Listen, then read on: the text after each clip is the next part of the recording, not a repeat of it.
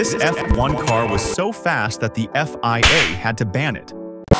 Back in 1993, what I consider the golden age of F1 with the V10s, Williams was testing a CVT for their FW15C car. Yes, the same CVT tech found in their Nissan, but it absolutely demolished the competition.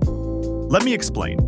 An engine only makes its peak power at a very specific RPM, but in a Trans you have very specific RPM and gear ratio combinations, so your RPM has to change depending on the speed. So the engine rarely makes peak power, but in a CVT you have basically infinite ratios, or one gear.